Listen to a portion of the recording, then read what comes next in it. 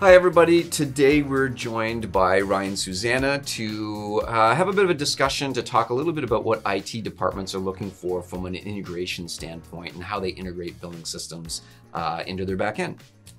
So welcome Ryan, and I thought maybe we could start off maybe give us a little bit of insight into what you're asked for when we're talking to somebody in the sales cycle. Sure, well thanks for having me, Tim. Yeah.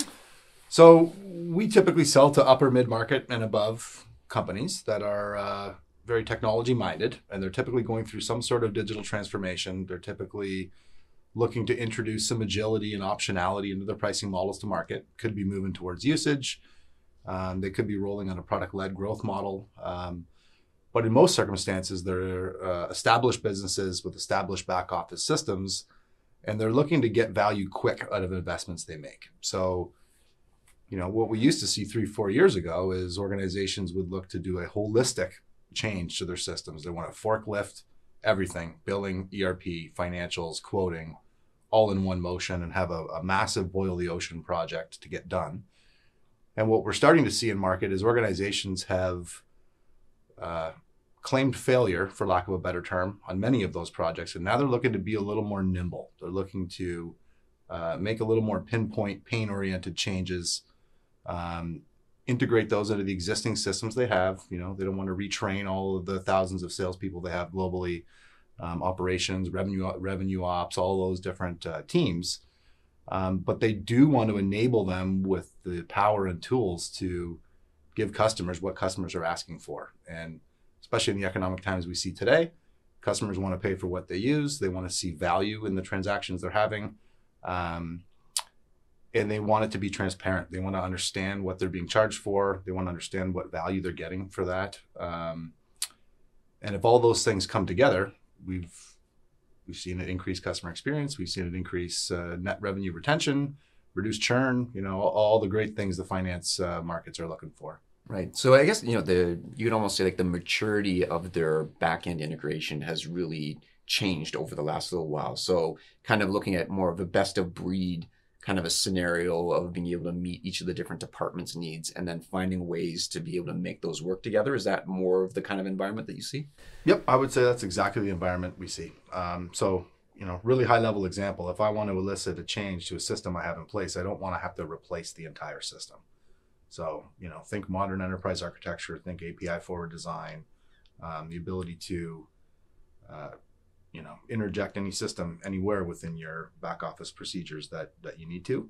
The key is being able to do it quickly. If you decide today that you want to make an investment for a certain outcome, you'd like to realize the benefits of that outcome in the same fiscal year, right? Or before the needs of the market actually have changed. Right. And I guess, one of the, if you kind of look at that is kind of taking it to the extreme, I'm sure there's scenarios where, basically, they want some systems almost to be invisible, right? You mentioned about being able to have people trained in existing systems in the front ends, maybe where they're taking orders, maybe finance, maybe different departments like that have their kind of worlds that they live in. And are you seeing scenarios where there'd be kind of like building almost running headless in the background, supplying all of the data into those other different systems and receiving it versus kind of your traditional someone logging into a big system, being able to go into billing and doing those different things along those lines? That's precisely, we call it headless billing or headless usage. So people want to introduce new models, but they're not going to replace Salesforce as their CRM and their quoting. But they do want to see detailed reports of how people are actually using the applications and products and services that they sell right in the CRM. As a salesperson, I want to be able to do my research on an account before I actually talk to the account. And I don't want to have 5 logins to 5 different systems to go pull that data, because I want to spend my time efficient in selling. So whether it's, custom ordering portals that channel driven businesses have, maybe they got a big an agent portal, they got 1,000 agents out there that they've built up globally. These are typically not technically savvy people. We've trained them how to use the portal. We don't want to train them how to use a new portal, but we do want them to get whatever new functionality or permutations of our pricing models enabled there. So I would say the 2 most common we're seeing is they want headless with CRM as the interface, or maybe in combination with a headless application that's going to feed some industry-specific portals that may have rolled into their customer base or their sales channel. Right. So I guess you mentioned having, I don't want to log into 5 different systems to be able to find the information that I want. I guess, there's really kind of 2 approaches then, right? Is kind of a really well integrated system that's sharing data across the different systems that you're in, and you can view that data inside those, whether it's Salesforce or others. But then there's the other approach of doing kind of more of the monolithic. We're going to replace everything into one system, so we'll put all the data into that one area. I just wondered if you have run into different accounts with one way or the other, and which has kind of been a detriment or ones that they saw a benefit from. Well, I think everyone wants the comfort of having a single source of truth, right? They don't want to have collisions or dependencies on data that, may contradict each other in different systems, because that's going to cause a world of hurt. But they don't want one system performing all the workflow and action on that data. I think that's really what we're seeing, right? We want to have a single source of truth of who our customer is, what contract we have with our customer, how they're using the applications and services. And we want to use that data to optimize our price model moving forward. We want to predict upsell events. We want to predict churn events, typically through that usage data.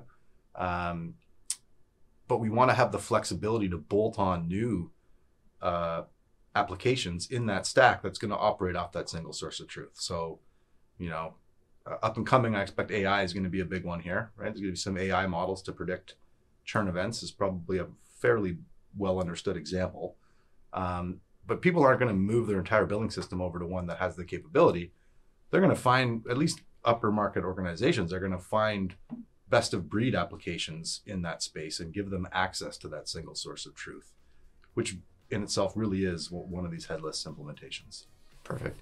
Yeah, so I think that's a lot of great insight into, I really like hearing what we're hearing from our customers and what we're hearing from the market and the way that they want to put those things together, and being able to share that with our audience. So just want to say thank you for coming in and joining today and sharing your knowledge in this area of the industry. And I hope everybody will join us in other videos in this series. Thank you.